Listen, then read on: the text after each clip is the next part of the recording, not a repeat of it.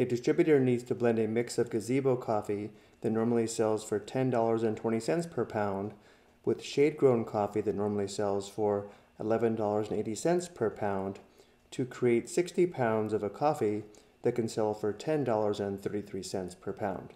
How many pounds of each kind of coffee should they mix? Round to the nearest whole pound.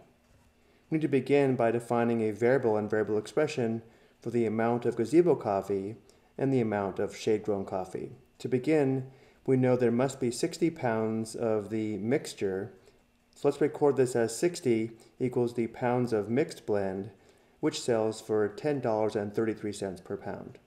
Next, let's let the variable x equal the pounds of gazebo coffee, which sells for $10.20 per pound. And now for the amount of shade-grown coffee, since we know there's a total of 60 pounds of the blend and x pounds of gazebo coffee, the total of 60 minus x must give us the pounds of shade-grown coffee, which sells for $11.80 per pound. Again, the total amount of the mixed blend, which is 60 pounds, minus x, the pounds of gazebo coffee, must give us the number of pounds of shade-grown coffee. And now from here we can write an equation. Our equation will be the cost of the first coffee times the amount plus the cost of the second coffee times the amount must equal the mix cost times the mix amount. And since we have x pounds of gazebo coffee that sells for $10.20 per pound, the cost times the amount is $10.20 times x, or just 10.2 times x.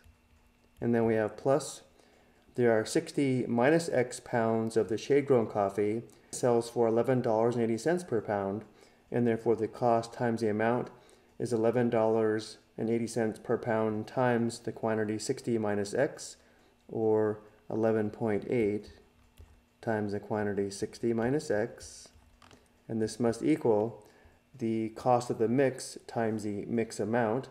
And since we know we have 60 pounds of the mixed blend that sells for $10.33 per pound, the cost times the amount is 10.33 times 60. And now we need to solve this equation for x, and then come back and determine the number of pounds of gazebo coffee and the number of pounds of shade-grown coffee. To begin solving, we first need to clear the parentheses on the left by distributing 11.8 and then find the product on the right.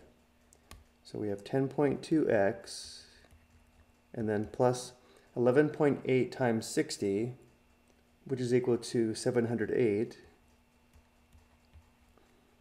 And then we have 11.8 times negative x, which gives us minus 11.8x, equals on the right 10.33 times 60 is equal to 619.8. And now we simplify the left side of the equation by combining like terms.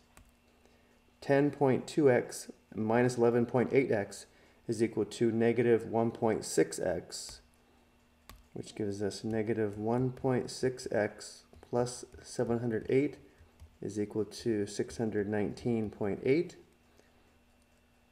Next step, we isolate the variable term by subtracting 708 on both sides. Simplifying, on the left, we have negative 1.6x is equal to 619.8 minus 708, which equals negative 88.2. The last step to solve for x is to divide both sides by negative 1.6. Simplifying on the left, negative 1.6 divided by itself simplifies to 1. 1 times x is x.